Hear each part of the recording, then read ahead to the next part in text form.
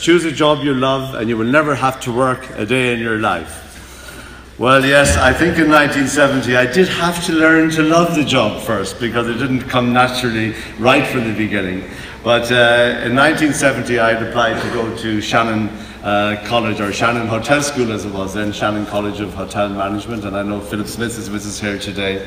And that time we were told that we had to work for 6 months in a hotel before we could even come as far as Shannon Airport.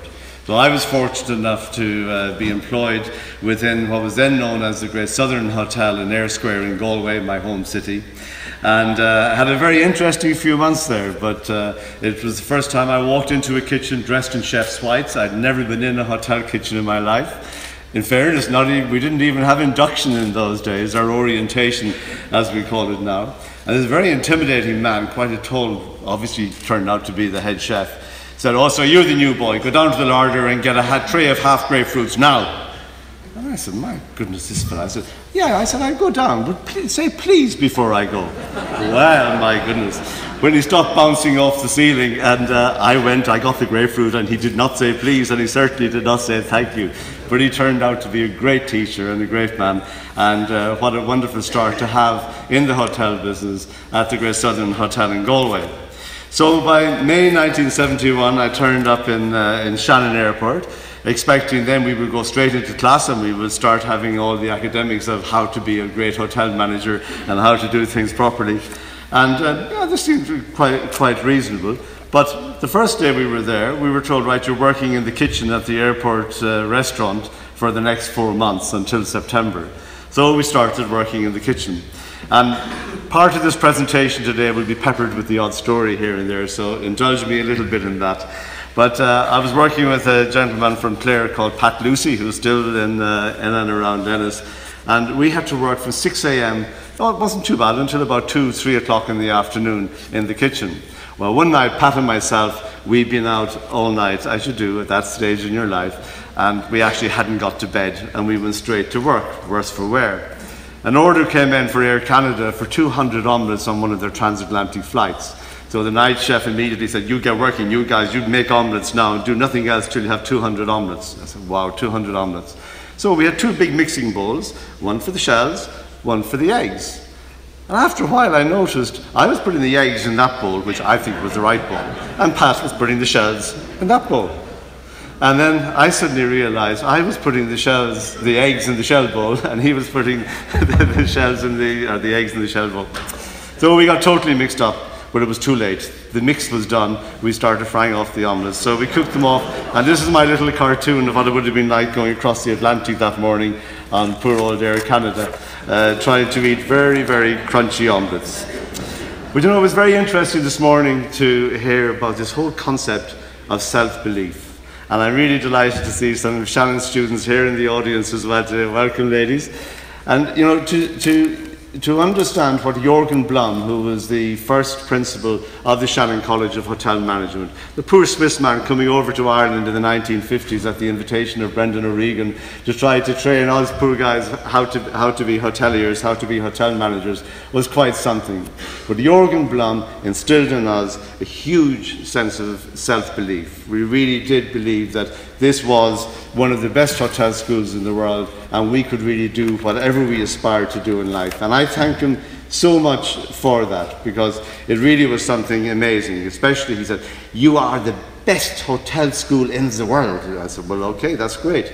So off we go to Geneva for our second year as stagiaires. I was with Movenpick in Geneva at the time. And I remember, again, working in the kitchen, believe it or not, and I still can't cook very well, but in the kitchen, I'm chopping away at the onions, and there's another stagiaire beside me, and he came from École Hôtelière Lausanne. And so he said, "So which hotel school do you come from?" And I said, "Oh, I come from Shannon Hotel School." He said, "Shannon? Never heard of that. That's the best hotel school in the world." He said, "Well, no, I'm sorry, I come from Lausanne, and I know that."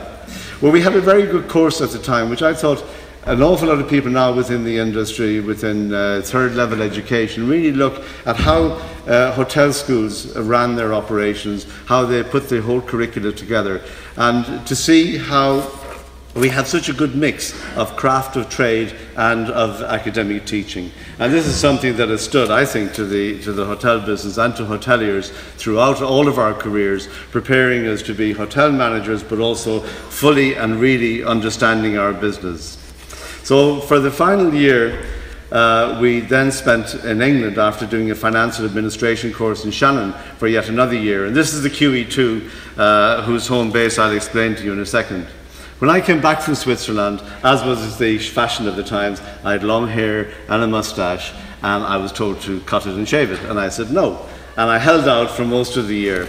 And just coming up to the end of the year, we had Mr. Blum, who came into the class one day, and he said that tomorrow the people from Forte are coming to interview you for your year in England. And they have said quite clearly that you will have no long hair, no moustaches. And Lawless, I will fix you good and proper in England. Thank you very much, Mr. Blum. Anyway, I didn't call his bluff. I cut my hair, I shaved my moustache, but he did give us one form to fill out. And he said, please fill out this form, say where you would like to, what kind of a place you would like to go to in England. So I wanted a big hotel in a big city. So I said I would like to go to a small hotel in the country, considering that I was going to be fixed good and proper. So there I got Southampton Post House, 200 rooms, right in the middle of a very nice city of Southampton. But I'd always thought that, and Nasa and myself were married at the time, and I'd always thought that really we need to travel abroad. We had gone at this stage from Southampton to Swindon to Glasgow. And finally, I really pestered my head office in London and said, please, please let me go abroad. So they did say in the end, okay, you can go to Dubai, is that okay? And I said, yes, where exactly is it? But I would go anyway. And of course, we arrived in August 1978 on the shores of Dubai, literally a hot August night, at about maybe 45 degrees at that time of the night. But what an adventure it was for us at the time. This was one of the photographs taken from the workman's lift of what became the World Trade Center in Dubai. But a lot of people thought that Dubai really was nothing. It was only sand and it was only camels. But no, not quite. If you look at these photographs, for example, that was the Creekside in 1981 in Dubai. Already quite a vibrant place. So by 1979 we were ready to open our hotel, which was the first management contract for 40 hotels in the Middle East, known as the Dubai International. And we had a big international buffet throughout the ground floor for the celebration in 1979 for this particular event. But at that time it was very easy to go outside Dubai, and I had gone to a small farm where this local Arab man had some camels. And I said, we're having international buffets, and one, of course, would be an Arabic buffet. Do you think we could have a camel just to go around the place to make it look nice?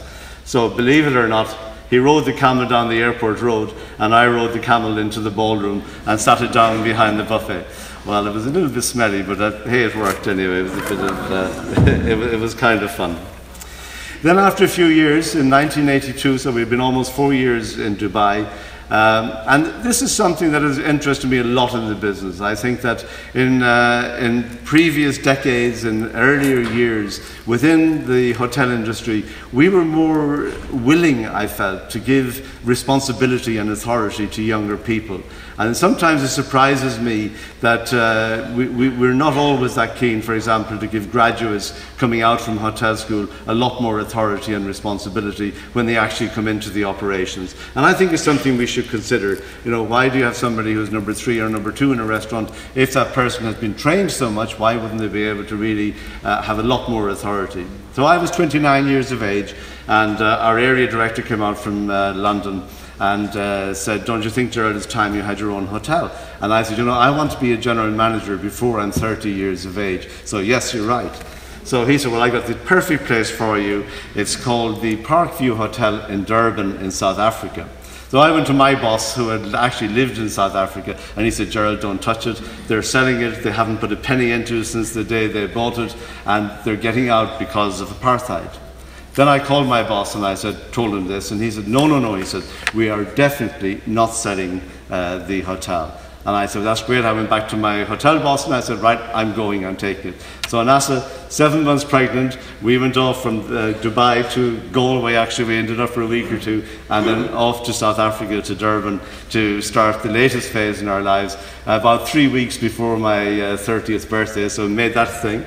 And then our first son, Tom, was born a few weeks actually after we had arrived. But a few days after I arrived, I got a call to come to the lobby.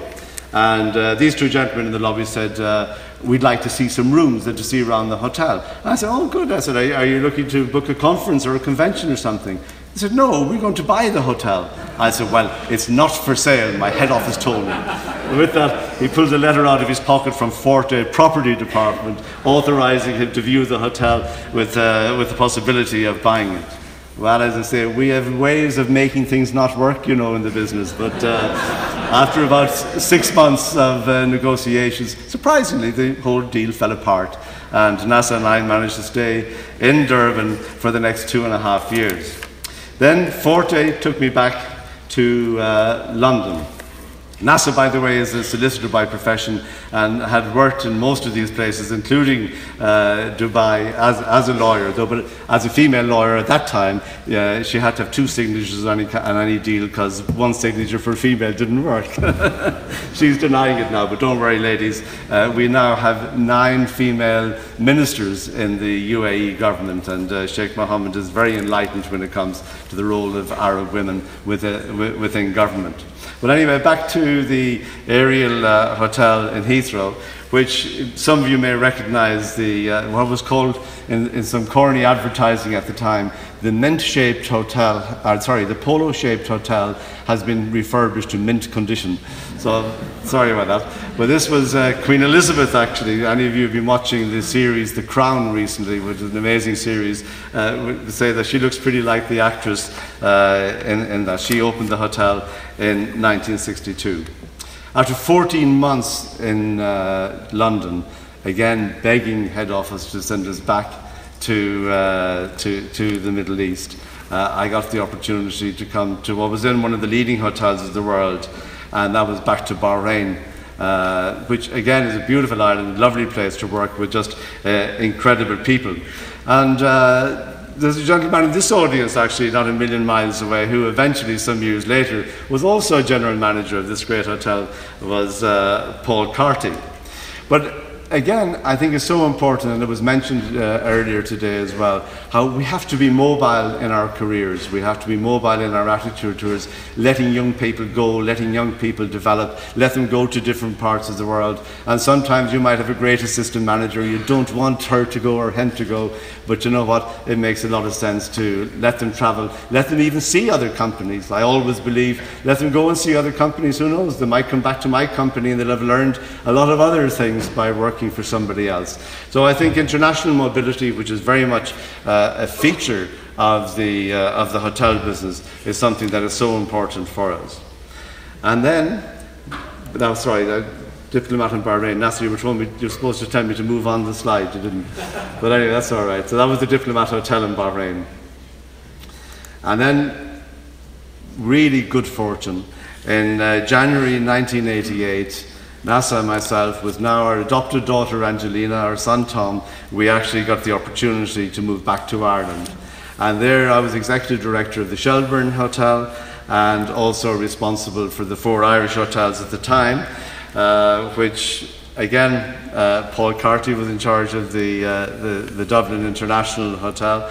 And we had some great people working with us at the time: Maurice Bergen from Acton's, Louis Murphy from the Dunraven Arms, as I'm sure many of you or all of you know, John Hegarty, who's in the front office at the Conrad Hotel in Dublin, and Brendan Curtis, whom I met this morning as well. So we had a great team of people and looked after Acton's in Kinsale, the Old Ground Inn and the Conway in Belfast, and the Dublin Airport Hotel, as well as the beautiful Shelburne. At that time we renovated all the front-facing rooms, and we also built the new ballroom, which was a great opportunity for all of us. But you know, there's something about us that NASA and myself, we always want to go back. We always want to live in the Middle East, because it's something that had just possessed us, and we just, contrary to so many impressions people have of the region, we really wanted to go back. But in particular, I wanted to go back to Dubai. So eventually, Dubai, the Forte head office called me over to London, and we had this very nice Italian boss, Alfonso Giannuzzi. And Alfonso, I said to him, look, I want to set up an office in Dubai, I want to develop the Forte brand throughout the Middle East. We only have 3 hotels there, and we can have as many as we want. If you just let me, please do this. So he said, we've considered this request, and we can't justify it financially at this stage, but what we will do, he says, we'll give you responsibility for our 8 Caribbean hotels and our 3 Middle East hotels, and when you have enough hotels, you can then move out to Dubai if you sign up more contracts. And I said, that's great, Alfonso. I said, and what's the snag? And I don't know how well you know West London, but Alfonso, where we had our head office, in his best Italian accent says, you'll be based in Slough. And I said, well, thank you very much, Alfonso. But again, we took it, we did it, and we then stayed in the UK and really enjoyed it. What a learning experience to be able to travel throughout the Caribbean, right down to Guyana in northeast South America, and really understand another dimension of life, and at the same time keep an eye on trying to develop the Middle East and really trying to do what we knew would be possible. This is the Sandy Lane, which was one of our hotels before it was bought over by some very renowned Irish people. That was back, this is the new Sandy Lane. The old Sandy Lane had a story or two less than this particular hotel. But in December '91, finally, Forte said to me, okay, we know now you've got more management contracts. We will now arrange for you to go to Dubai and set up the office that you've always wanted to do. I said, thank you so much. That's a great opportunity. And this was early December '91. When will you go? Sometime over the next 6 months? I said, no, I'm going to go before the end of the month. He said, why? And I said, because I know you guys, you'll change your minds again, won't you? So off we went on, say, Stephen's Day with our family. Now we had our youngest son, Michael, had been born in Windsor in London. So our 3 children, one was born in South Africa, one was adopted from the Philippines, and one was born in Windsor. But they've all got Irish passports. In fact, our daughter Angelina, she got her naturalisation done while we were at the Shelburne Hotel. And I was telling some of our friends at lunch today that her address on her naturalisation papers was Angelina Lawless, Shelburne Hotel, Dublin. So she's got a great address and something we will always remember. In 12th of January 1996, much to my despair almost at the time, Forte, having been so successful in 1994 in buying Meridian hotels, we had now moved to having 23 hotels in the region, and we were really flying with new hotels all the time. Forte was taken over in a hostile bid by Granada, and with all deference to Jerry Robinson and Charles Allen, great men, but the takeover for me after 23 years with Forte Hotels really felt like a death in the family. It was very difficult to accept, and so I started to look around. And I happened to meet a gentleman who has worked for Sheikh Mohammed since 1971, since the creation of the state. So he invited me down to what's known as the ruler's office, and eventually asked if I would like to come on board to open the Jumeirah Beach Hotel, which was 6 months away from opening, and also to set up whatever would come, whatever would happen, and to do a strategy for the development of the company. So that's how we started Jumeirah in 1997, and what a journey we had then. And Jumeirah is something that I believe, yes, the hotels are luxurious, they are beautiful, we have the Burj Al Arab, we have all the lovely hotels, and I'll quickly take you through the timeline. But we had a great team of people in our corporate team, and we agreed that the fundamentals of our business, and I'm sure all of you agree with it in this room, the fundamentals are driven through the most junior staff, the most junior employees, who day in, day out interact with the customers. We heard today how a comfy bed, yes, is taken for granted, but what makes the difference is the human interaction. So what we decided at the time was that we would set up what we call our hallmarks. And the hallmarks are very, very simple, very straightforward instructions, not only for the most junior employees, but for everybody, including myself, in the organisation. And the first hallmark that we've always had was that I will always smile and greet the guest before the guest greets me. And remember, we ended up with 11,000 employees in Jumeirah, in Dubai. And we had so many people coming from the Philippines, coming from India, and sometimes they can be quite shy and a little bit deferential. We wanted them not to be arrogant, but to be very confident and very, very pleasant, as they are naturally anyway. So we brought up our 3 hallmarks: smile and greet the guest before the guest greets you. He said, our first response to a guest request will never be no. And to do that, it was very important really to empower junior people who are making decisions behind reception in these areas to be able to say, if somebody comes down in the morning and you get that awful question, did you have anything from your minibar? And you say, oh yes, no, I didn't have anything. And they say, oh, well, we think you had a Coca-Cola. Well, hold on, I'm paying $1,000 to stay in your hotel for the night, and you're worried about a 45-cent Coca-Cola. And we don't empower the person behind reception to say, okay, don't worry about it, you'll have it on us. And I think more and more that's something that's so important within our business, and was very much behind what we were trying to do with our second hallmark. And extremely importantly, we had said that we would, for our third hallmark, we promised to treat everybody with respect and with integrity. Even to today, there are still about 8,000 Jumeirah employees living on Jumeirah property in Dubai who are looked after 24/7 by the company. So to motivate this huge team of people and to keep them really on track, and so many of them have made huge sacrifices, very much like our forefathers made in having to immigrate from Ireland in the early part of the 20th century and right through, and would often leave their families behind.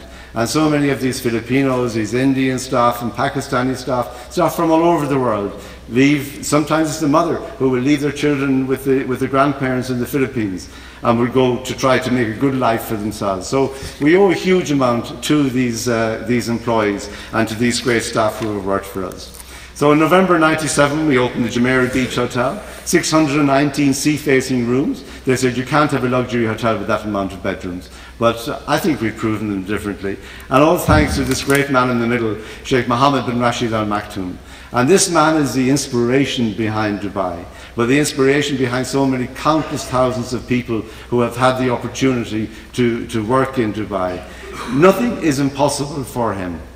He works so hard himself. And as I said earlier, what he has done recently as Prime Minister of the entire Federation of the United Arab Emirates is truly amazing. As well as having 30% of his cabinet being female, local females, and don't worry, women can drive in Dubai, and they can do whatever they want within their careers. In fact, the educational sector at third level is almost 60% female within Dubai. But they really do such a great job. He's recently introduced what's called a Ministry of Tolerance, which is a fantastic idea because it's getting across the message to everybody in Dubai, especially his own people, that look, you might have a lot of expatriates living here, like about 80% of the population, but you should be tolerant of all nationalities. We have our Christian churches, we have our Hindu temples, we have our Buddhist places, we have everything we need as far as living in Dubai, and that's alongside the mosques and everything else that we have in that amazing city. Then in 1999, we opened the Wild Wadi Water Park, one of the most technologically advanced water parks anywhere in the world at the time, and still is today. But very interestingly as well, one of the conditions we had in opening up this water park was the designers from the United States had said, part of it is in the operation, you must have, and they had calculated, 77 lifeguards throughout the water park. So we certified all our lifeguards, got them all in the Jeff Ellis certification program out of the US. We became instructors ourselves and now use lifeguards throughout the beach area of Dubai and all the swimming pools. I think we employ, or Jumeirah now employs, something in the region of about 200 lifeguards. But touch wood, as they say, we've had a very good record of safety with all of our water sports and our water park. When I was interviewed by this famous Englishman who works with Sheikh Mohammed, and they were building the Burj Al Arab at the time, this is before I got the job, this gentleman said to me, he said, well, Gerald, he said, how are you going to fill this hotel? 202 luxury suites, the smallest one is 1,750 square feet. How are you ever going to fill it? And his name is Michael, and I said, Michael, you know what? I don't know. He said, well, that's the first honest answer I've got. He said, of the people I've asked, how are you going to fill this hotel? But you know what? We did fill it, and a lot of it is thanks to what happened in Dubai. And of course, as a hotelier, we get such wonderful opportunities to meet people like the late Nelson Mandela, who came and stayed with us.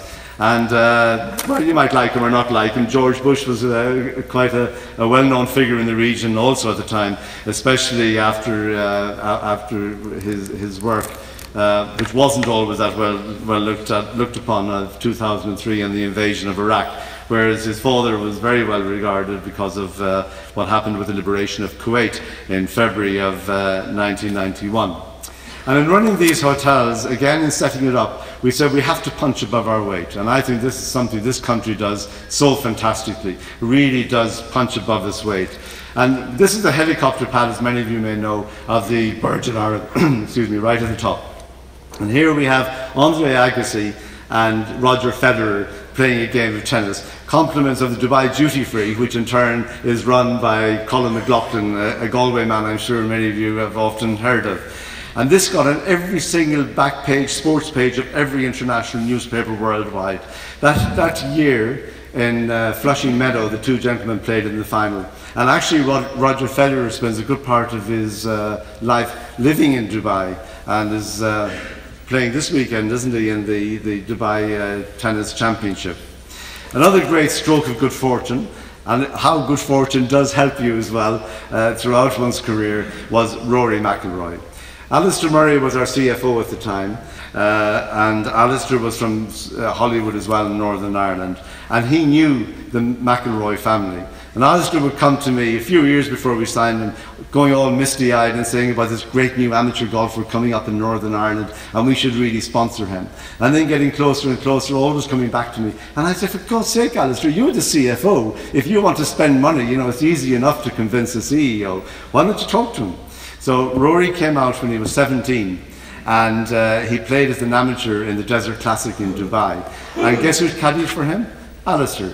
So Alistair did the deal with himself and Chubby Chandler and delivered a really happy 5 years with Rory that just made such a huge difference to Jumeirah in getting our name on the map. People used to always say, what's this Jeremiah group? You know, it's not Jeremiah, it's Jumeirah, but Rory helped us a lot. And here is a luxury travel advisor, a big magazine in the United States. Here we are on the cover page.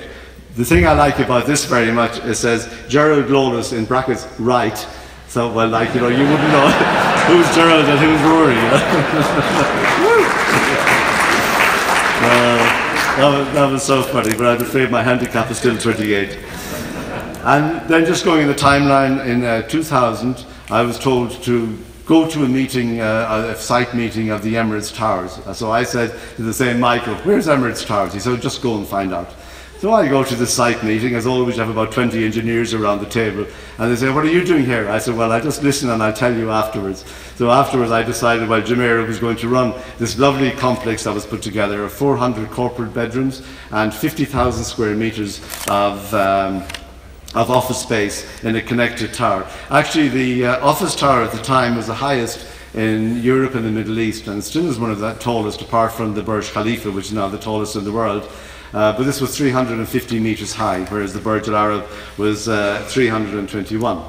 Another great success story of the Jumeirah Group has been the Emirates Academy of Hospitality Management, where I still remain, having retired from Jumeirah, but I still remain as Chancellor and Chairman of the Board of the Emirates Academy. And here we offer Bachelor's in Business Administration in Hospitality Management and also a Master's degree in International Hospitality Management.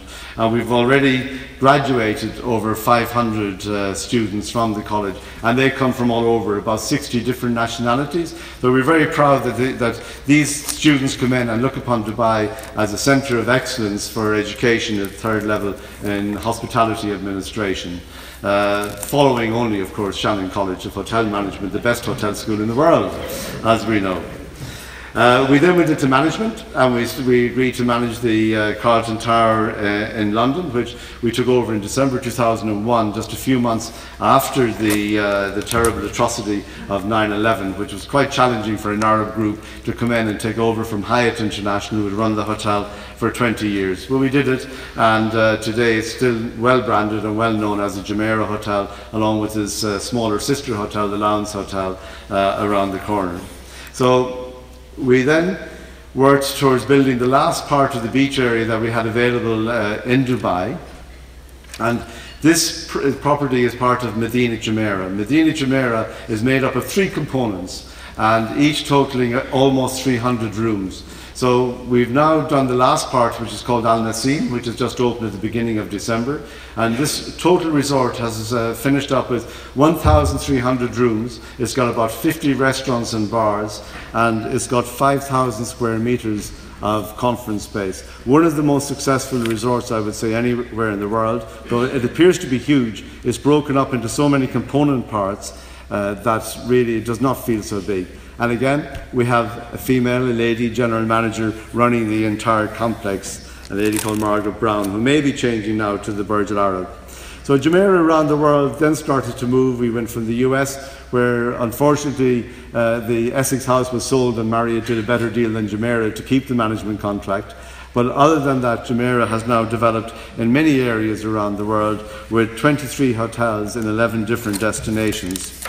And also a very healthy international pipeline, again of about 20 hotels running the Jumeirah Group, and a contemporary lifestyle brand that will soon become known in Saudi Arabia, starting, called Venue, spelled V-E-N-U. But within our industry, I'm sure all of you will agree, sustainability is so important.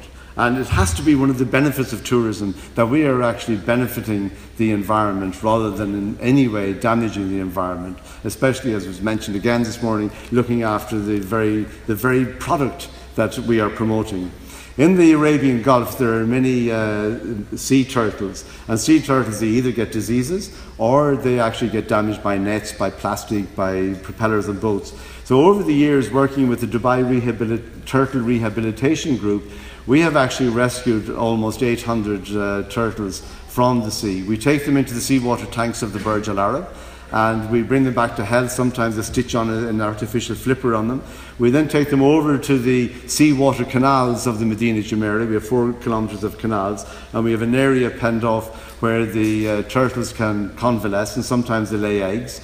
And then about once or twice a year, and we normally do it around the World Economic Forum, which happens in Dubai every November for the Agenda Councils, we do a turtle release into the sea. So we get the local school children to come, take a baby turtle and put it on the sand and watch it scurrying down the water into the sea. So it's a great thing to do for it. And another very important area and benefit of travel and tourism has to be what we call cultural understanding. It's so distressing sometimes living in the Gulf, knowing how the lovely people we deal with day out, all the Gulf Arabs that are great, great people, totally tolerant, always welcoming of us expatriates to come and live amongst them, where they say to you, "You're one of us," you know. It is so nice. And yet so many people have so many prejudices about their way of life and about their religion and everything. So Sheikh Mohammed set up the Sheikh Mohammed Centre for Cultural Understanding. And what we do, what Jumeirah does, once a week they take guests who want to go on a Thursday down to one of the local mosques, actually called the Jumeirah Mosque, with nothing to do with our company. It's a residential area in Dubai. And there they get a lecture from an imam about not the differences in our religions, but actually the similarities. And they talk about Judaism, Christianity and Islam. And I think it's a great thing. You know, one thing that has to be from some people going on holiday, and we see the way demands of people going on vacation, the demands are changing all the time. People now want a sense of enrichment. They want to come out from a holiday feeling they're coming back better people than they went. So yes, enjoy your sun, enjoy your time, have good dinners, have your glass of wine and everything. But also to take some time to try to understand the culture gives our guests a great feeling of that enrichment. So in Dubai, as you know, we have some great homegrown brands. Emirates Airlines, which I'll talk about in a second, it's been the lifeblood of the hotel business in Dubai. And this is what I keep saying, open skies, open skies, open skies. You know, governments need to understand, no matter what happens with Brexit, with anything, open skies, that whole philosophy is benefiting every single person in our industry, but every single person who wants to travel. And as we heard from Niall this morning, we now have 1.2 billion people who took an international journey last year. And this will not stop, but we've got to be able to do it in a sustainable way. Now in Dubai, we now have 14.9 million tourists in 2016. Somebody's in big trouble because they didn't make the 15 million, so we were just short there, but we'll see what happens. The 4th most visited city in the world. 750 plus hotels, and 20%, at least 20% of Dubai's GDP is thanks to tourism. So we now have over 100,000 rooms. Dubai has been appointed as World Expo City for 2020, and the government wants 150,000 rooms. The government wants, Sheikh Mohammed has said, he wants 20 million visitors by 2020. And we're doing our damnedest, as I say, to get it, because we are really pushing hard to get that number. And we have now seen quite a development in the whole product in Dubai, from 3-star hotels to 4-star hotels to our Burj Al Arab 7-star hotels. We've now developed theme parks which are becoming very popular. One opened recently which is the same size as Euro Disney. And this all goes back to the self-belief, it goes back to ambition, and it goes back to energy. The energy of a man like Sheikh Mohammed, who not only has the vision and the energy himself to be motivated, but motivates everybody around him, and certainly motivates by example. This was Dubai International Airport when we came here in 1978, and this is Dubai International Airport today. Dubai International Airport, is now such an incredible place, but it's been driven so much by Emirates Airlines. Emirates Airlines is now the most valuable, they reckon, in the world, at over $6 billion. It carried almost 53 million passengers as far back as 2015, and they have 250 wide-bodied aircraft and 250 on order. They are, as you know, the biggest operators. Probably the A380 might not be here today if it wasn't for Emirates Airlines, who already have over 100 in service and will go to 147 in total by the end of their order period. I once went to see Sheikh Ahmed, the chairman of Emirates Airlines, and he had a very nice 777, very modern-looking 777 model in his office. So I asked him what that was about. And he explained they had just taken delivery of their 100th 777, and that was the 1,000th 777 that had been manufactured by Boeing. And they're still going to the next 777X generation now very shortly. So when we look at Emirates Airlines, and we look at it, they are the world's most valuable brand, but yet at the same time, Dubai has always kept an open skies philosophy, an open skies regulation, and they have allowed any other airline who passes the safety standards to fly to Dubai, and hence they've been able to achieve so much. And we know within our business, as I was saying, the airlift anywhere has to be the lifeblood of tourism in a country, and especially an island country or, say, an isolated country. So after 18 very active, great years, Gerald finally said goodbye to Jumeirah, but not totally goodbye. They called it retirement Dubai style. I then went into Dubai Holding, which is the parent company, as Brian has explained, of the Jumeirah Group, along with many other activities in Dubai. And I'm responsible for tourism and hospitality, more or less on an advisory role.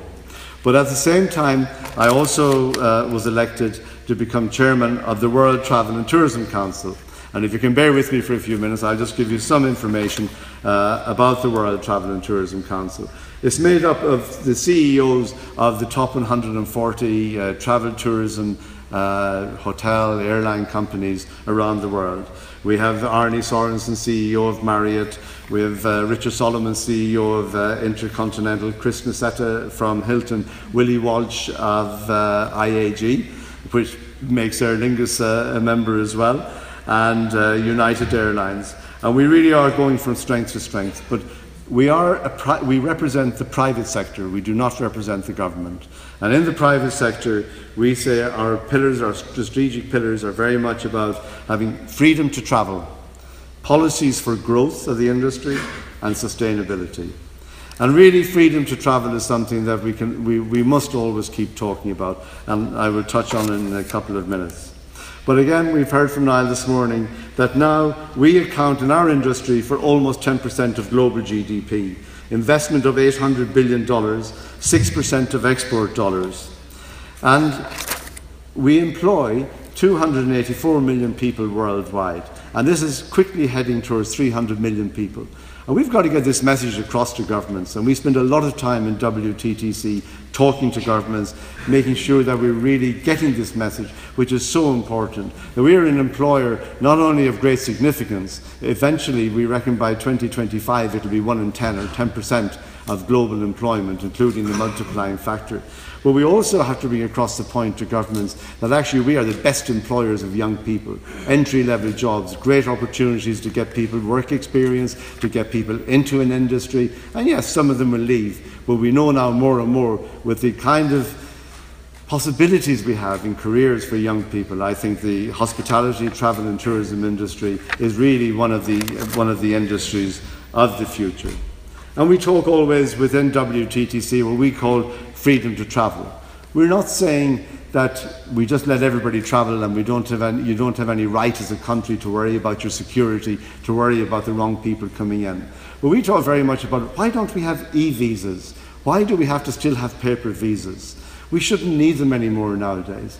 And very much, whether or not you give a visa to your country for a person, it's not so much about the country that person comes from, it's very much about the suitability of that individual. We've seen the atrocities in France and in Europe generally, where all of this was carried out by people who were already citizens of these countries. So we can't say that you're going to protect yourself by terrorism by just having bureaucracy around visas. And we've had great discussions, and Niall is very much aware of it over the years with governments, and we have lobbied very hard for what now happens with the common travel arrangement, and particularly with China and India, where one country's visa is recognised by another country. And why shouldn't it be? Why should we make it so difficult? 15 years ago, we said to His Highness Sheikh Mohammed, we said, look, we don't need to have this concept of reciprocity.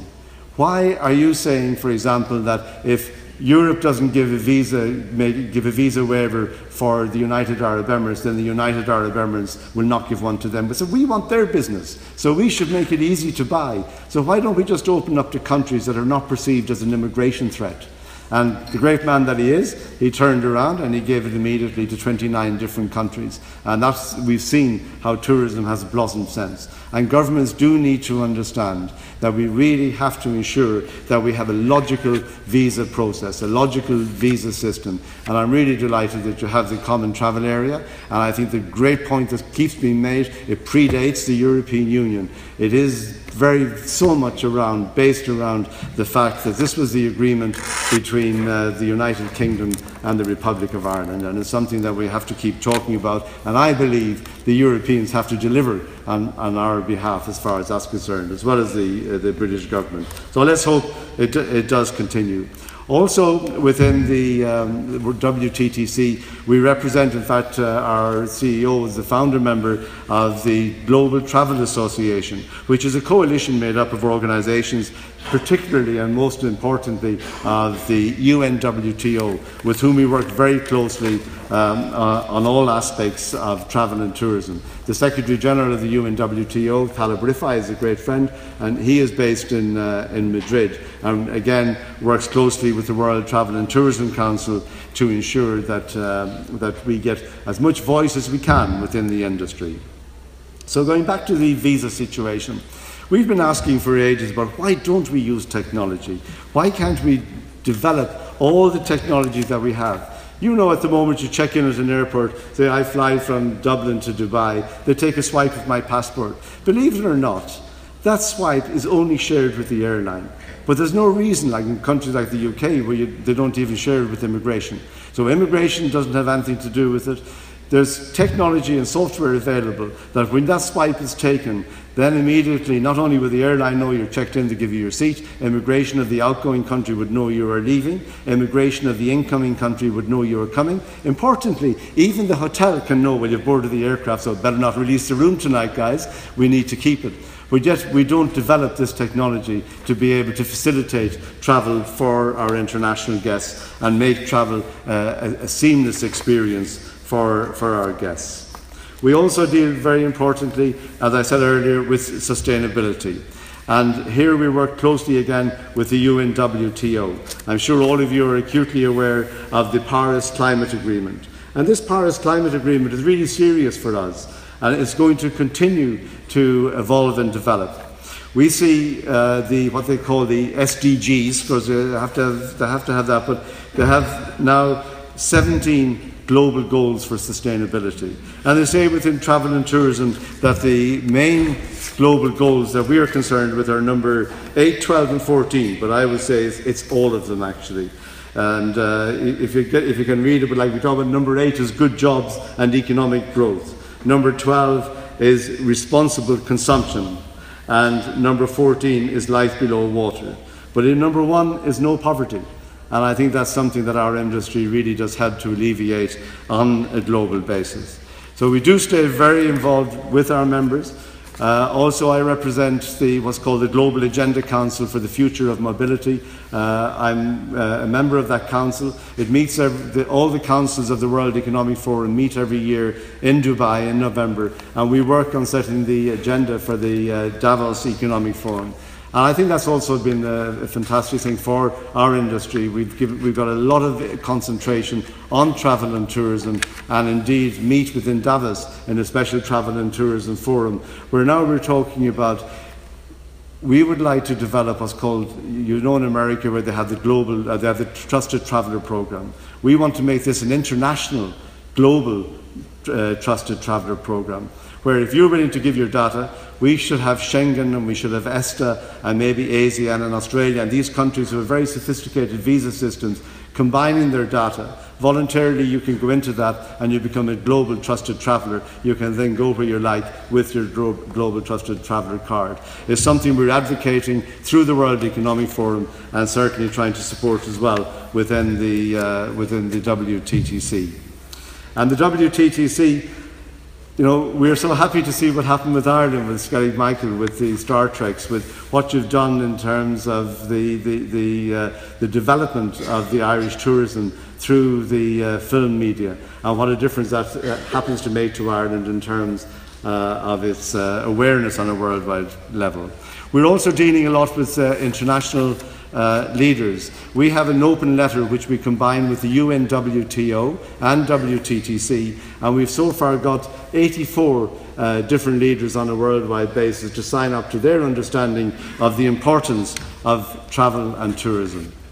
And I was very pleased with what Niall said earlier when he said that you gave me the credit for saying that tourism drives peace, because we were in Northern Ireland last year meeting with the First Minister, and Howard was there, and with this programme is coming up and bubbling up is that peace drives tourism, and I said, you know what, tourism drives peace. And that is why I love working in this industry. It's why I believe so much in this industry, because we can see very clearly, tourism is a force for good. It does good in the world, it brings people together, it abolishes prejudices, and very much tourism is a force for peace. Tourism drives peace, and tourism definitely drives prosperity. So ladies and gentlemen, thanks for bearing with me, and thank you for your attention.